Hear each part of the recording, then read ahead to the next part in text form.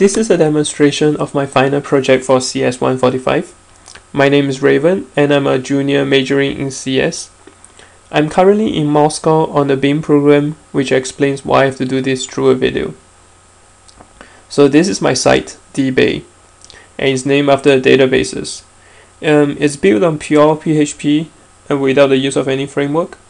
I use Bootstrap for some of the layout purposes. Let's look at the main auction view. Now this is the main view of all the auctions available in the system. And we can see here that one of the things I decided to do is to have human readable dates and times, just like eBay. And it's color coded based on the amount of time left. And if we look further into the future, we can see 28th December and things like that. So like 1 week, 3 days left. Right. And there are different ways. Oh, and also you will notice that the timing of the auctions actually update in real time. So here we have an auction that's 15 seconds left. If we refresh it, it has 4 seconds left. And if we refresh it, it's gone. So I will elaborate further on how this is done later. But also you'll notice that we have different ways of filtering for the different options.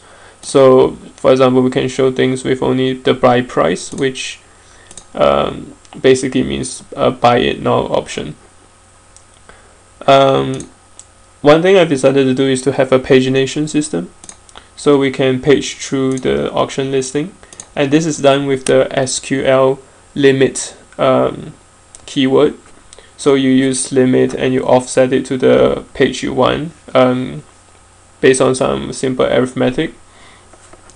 So this pagination actually works with the filters. So if, for example, if we filter for show buy only, there are far fewer items, and at the same time the number of pages is updated correctly. So now let's go back to the auction time. So the auction times are updated in real time, kind of. And how this works is let's go to the admin. So now I'm logged in as the admin user. I can go to the admin page, and this is basically where the timing options are. So we see here that 1,900 seconds have elapsed since the clock was set. So each time the clock is set, we keep a counter of how many seconds has elapsed since then, and therefore advance the clock by that much. We can also pause the clock if we want to in the options somewhere. I forgot where that was.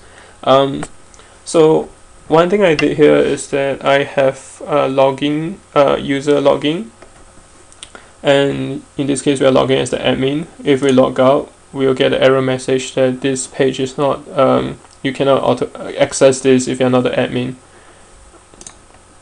So the logging system is actually done with cookies, and this is a bit tricky to do on the Stanford servers because the Stanford PHP implementation actually prevents you from setting cookies through PHP, and you have to do this through a separate JavaScript instead. So let's look at an auction item. So this is an example of an auction listing, and we see here that the bid history is not visible, or at least the identities of the users is not known. The reason for this is because eBay does it, and I was just trying to recreate the same functionalities.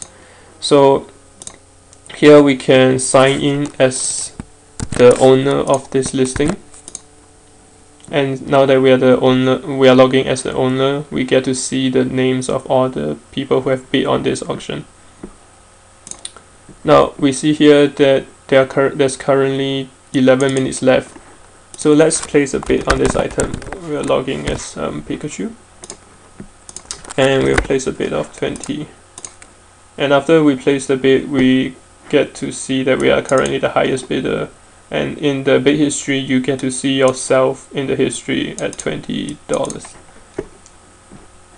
So now we go back to the admin, and we increment the time by say a day. So now the time has been updated, and we go back to this page and we refresh it, and we see that Pikachu is the winner of the auction. So again, right now we are not logging as Pikachu, and if we log in as the owner of the auction, we get to see that the auction has ended and the winner is Pikachu. And similarly, if we log in instead as Pikachu, right, and we can see that we have won the auction. Hooray! Right, so that's the basic gist of everything that I've done. The filterings. Oh, right, one final thing. So this layout actually uses Bootstrap. So because I'm using Bootstrap in the way that it's specified, the site itself actually scales pretty nicely. So if you look here, it actually works pretty nicely on the mobile devices. And we can go to the main page. Yep. Right, so that's about it. If you have any comments or suggestions, not that I'm going to be making any improvements to this system, but you can contact me at jcx@stanford.edu. Thank you.